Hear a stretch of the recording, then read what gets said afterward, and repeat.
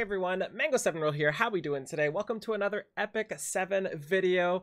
I'm really excited to announce that LD Player has updated their emulator to be able to run this game. I'm so happy for that. I was stressed out yesterday when I had to go back to Nox for a little bit. So again, thank you LD Player for doing that. We have a really easy way to install it. Just go to en.ldmnq.com or just Google search LD Player download. You need the new version right here. Just click that download button, and what you want to do is on the installation, select your previous install drive and just hit overlay installation, and it will overwrite your old install. Keep all your settings, everything worked perfectly for me, and once that is done, you can go right into the emulator here, just search for games, and you should be able to just click Epic 7 and just hit install right here. That's all I did. Took me 3 seconds to set it up. Really happy with this. So if you're like me too and you run multiple gacha games at once, LD Player is running Epic 7. It's also running Dragalia Lost, and it's also running Azur Lane absolutely flawlessly right now. And because it's all in one emulator, you don't take too many CPU resources or memory resources or anything like that, instead of splitting them up in multiples, which I know some people are doing.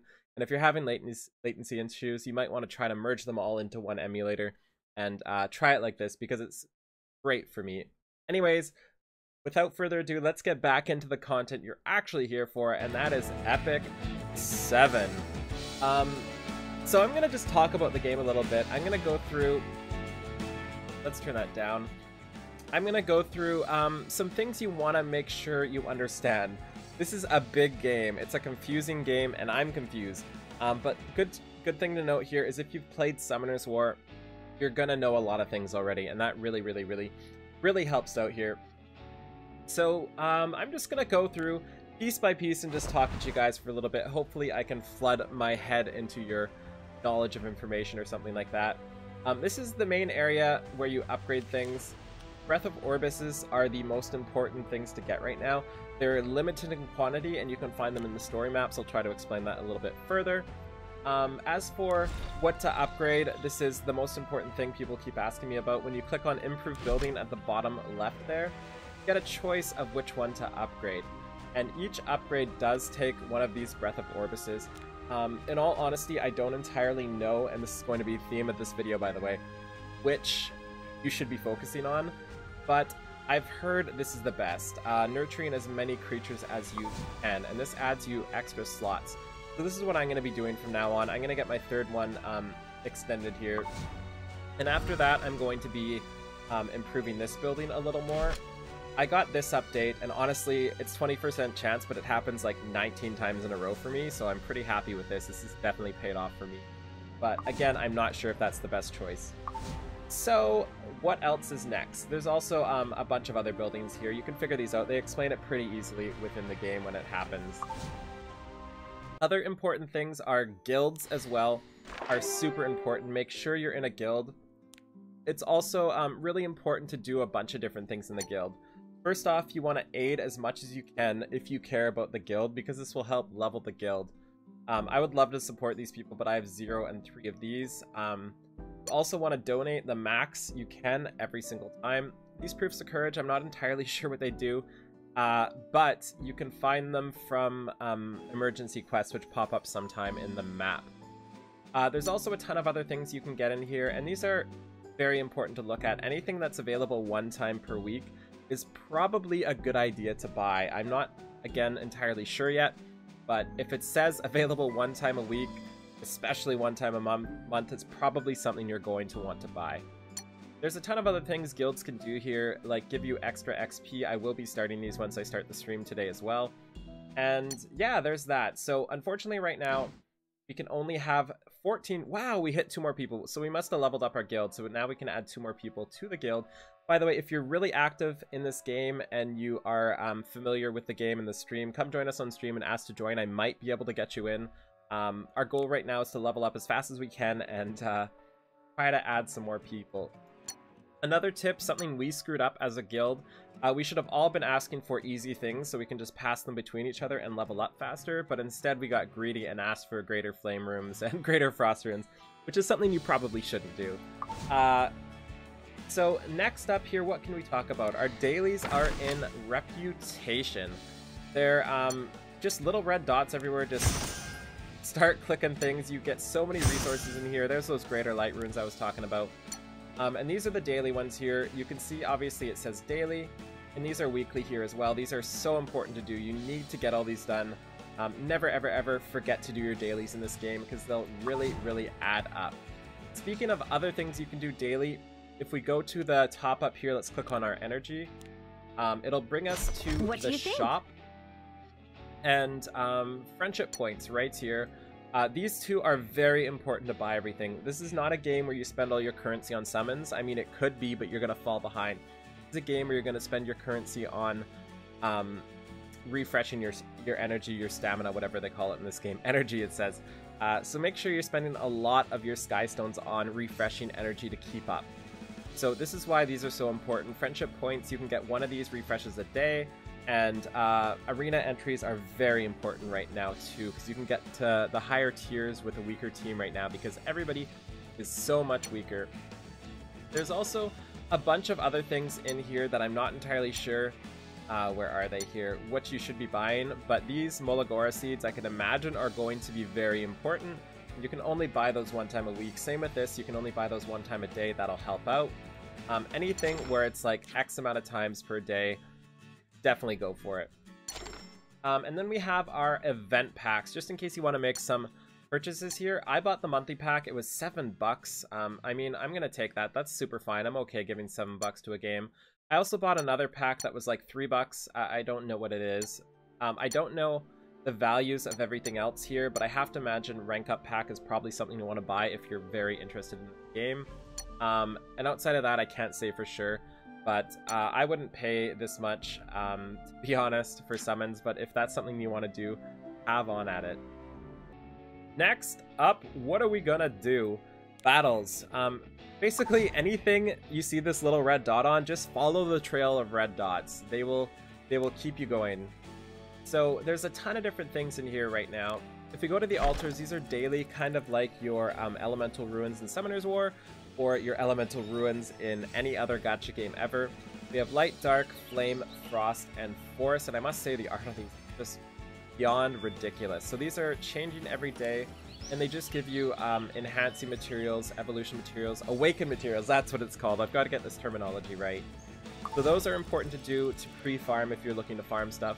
I'm not focusing on it too much because it's better to farm the higher level, and I can't do that yet. There's also a couple other things here. Abyss. This reminds me of TOA in Summoner's War, if you're familiar with this. But basically, the Abyss, you get 3 shots of it a day. There's also some ways to regen your tickets once a day, if you want to do that. Let's see if the floors here. So there are a ton of floors. They go up to 80-something now, I think. And you can do 3 a day. So it's super important to do these, and it's really easy so far. And something you have to do every day. That's incredibly important. There's also hunts here, I'm running out of breath, that are used towards crafting materials and stuff. I'm not entirely sure which is the best to farm right now, but this is going to be something you're farming basically 24/7 at the end of the game. If you're familiar with Summoner's War, Golem Hunt is literally golems. Dragon is basically dragons, so they basically took the Giant's Dragon's Necro and put him in this game here. There's also labyrinths. You need to make sure you are doing these as well. These respawn very slowly, like once a day, I think, every 24 hours. So that's kind of unfortunate because these are incredibly fun. They're like an exploration place where you just have a blast and run around and kill stuff. They are somewhat difficult. You try to get as much explored as you can without dying. And we'll slowly work our way up, but make sure these are never capped and you're always doing something. There's also these challenges. I just unlocked these. I'm not entirely sure how they work. I went in once and got wrecked, so I will hopefully be able to update you sometime. But odds are if you have these unlocked, you have a good idea of the game at this point. There is also upgrading gear. So if we go to team here, there are 3-ish ways to upgrade your character. Let's go to my Sez. You can hit enhance here, and you use penguins that match his color to enhance it. So for example, I would want to feed my Sez this penguin because it matches his ice status. and we'll confirm, and he'll gain a level, which is pretty solid there. There's also Awaken. And Awaken, you can click on them. They're like the Zodiac Stones. And they do a bunch of different things. And this is the runes you farm. Here we talked about earlier. I'm just trying to get as much information out as I can to you guys right now, by the way. So, equipment also is really confusing. You can see all these things. You can feed them for fodder right here. I'm not sure the best way to do this.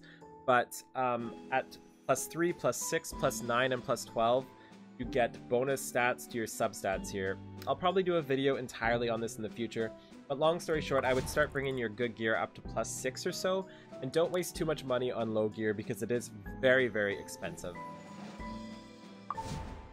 Okay, what else do we want to talk about? Let's go to the adventure. I can only cram so much into this video. I always get requests like this when a game first comes out just to talk about it, which is why I'm doing something like this. That's kind of unscripted and just rambling at this point. People seem to like this, so it picks the most out of my brain. So urgent missions are important. Always do these if they ever pop up. You'll get a little prompt for it, and there will be that little shiny red dot there if you do need to do one. These give you proofs of courage, which you can donate to your guild, and you should do every single day, because I don't think there's any other reason for it. So it's important to get all these region rewards at the bottom left as well. You can tell if you finished a region by this being 48 out of 48.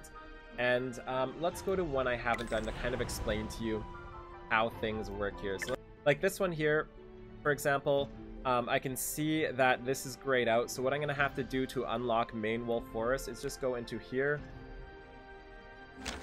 do the next stage, explore the area, and leave at the exit with this. So that's a way to help you out there. There's also a bunch of quests here. Again, it'll be lit up red if you're interested, and just start clicking a bunch of buttons here. And it'll also tell you the next place to go by hitting move. And this brings me to 7-1, which is where I am. So yeah, I can't honestly think of too much more to say.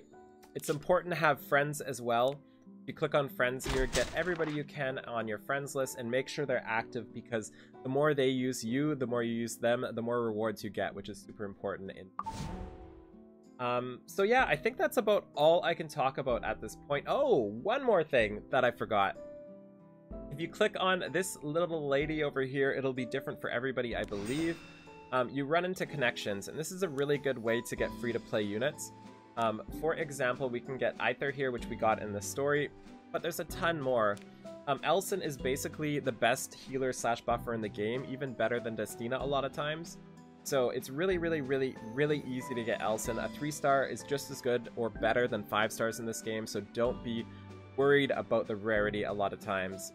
There's also Miss Jiggly over here, and she is fantastic too. One of the best PvP units in the game as well. So there's a ton of people you can pick up here. Just try to do their quests. You can even get Yuna as a 5-star here. So there is so much you can do in this game. There we go. That's as much as I should talk about right now. I know it's a lot of information. I know it's not organized, but right now I'm disorganized with the game.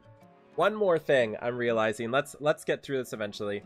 This is something people might not notice, but if you click on the event news up here, or any one of these, that was the literal only one you shouldn't have clicked on. So let's go back into support project here. And these are set up like Summoner's War was. Surprise, surprise. Again. And this kind of leads you to a bunch of quests. So you have a check-in button here, so we can receive attendance award. There we go, 70 energy. What's up there? Don't forget to do this every single day. There's also more things down here. We can click on a bunch of things. I'm not sure which I've done yet today. I definitely hope they make this a little easier to look at next time, because these are kind of confusing for a first time in. So we've got 2 stamps collected right now. You get a stamp every day, I think. At 3 stamps, I can click here and get this leaf. At 7, I can get this. At 10, I can get this. And at 15, I can get this. So make sure you're doing these every single day here. So let's try the other one. There's another one. I think it's Support Project. No, that's the one we just did. So let's go to Launch Celebration.